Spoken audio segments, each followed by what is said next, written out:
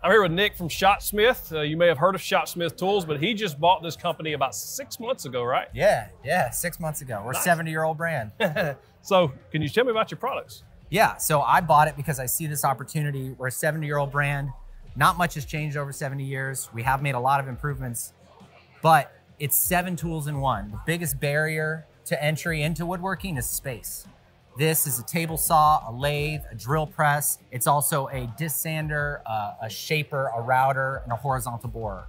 We also make attachments that fit on it. You can see this one here. This is our belt sander. Oh, nice.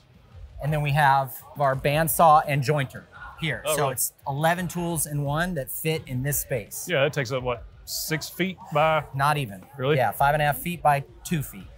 So I've seen Shopsmiths on the internet before, but yeah, when I walked in, the first thing I noticed, you have a digital screen, so that's something different, something that's new.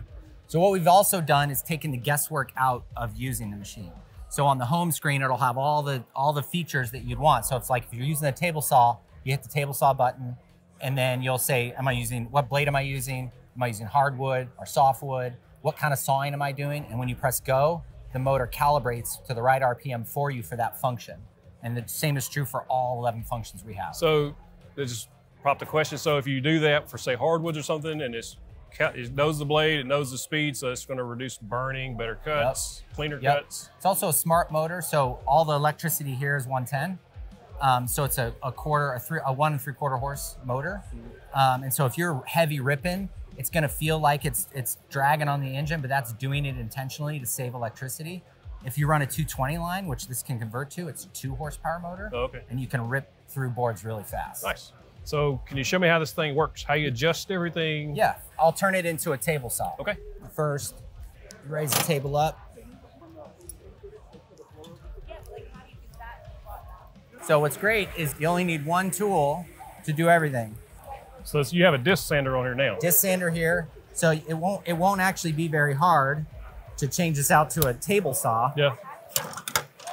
So you take the disc off, put the saw blade on, line those up. You want this tip back just a little bit so the table catches it. Okay. Get everything tight. Slide this back over. There we go.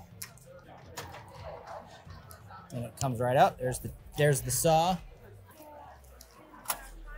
Saw guard's in place. Now you got a table saw, and that's our fence. Yeah.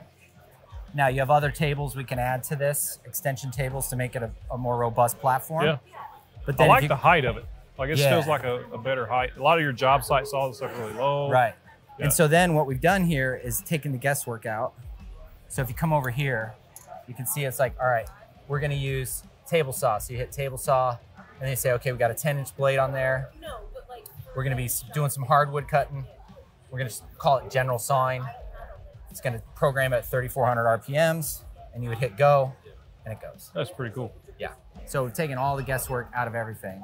You also sell a dust collector to go with it? We do. And what's great about it, it's as loud as it is. That's quiet. Yeah. That's quiet. That's impressive. 600 cubic feet, 1.5 horse. 1.5 horse. So yeah, it's hooks to all these machines, and we've been doing some heavy sand in here, so you can't suck it all up. Yep. But, you know. Tell me about your the way it's drill press conversion there. Yeah. So this Similar to? So we'll go from here, and you basically remove all the stuff and you tip it up. You turn the table 180 degrees, so now it's up here, and it can flip up the other way too. So you could drill sideways into something? No, so the motor can be underneath, and you can do routing. Oh, cool. So this goes up to 10,000 RPMs. Oh, wow. So it goes from 250 RPMs to 10,000. So pretty cool. That's why we can do 7 tools, Yeah. right?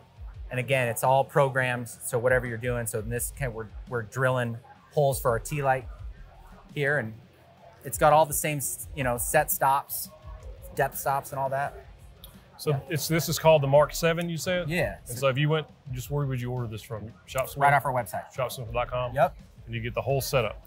Get the whole setup with 7 tools, and then you can add these attachments. So the belt sander, the bandsaw, the jointer. We make a strip sander too. Okay. So you can go to 11 tools, and then our other standalone, the dust collector.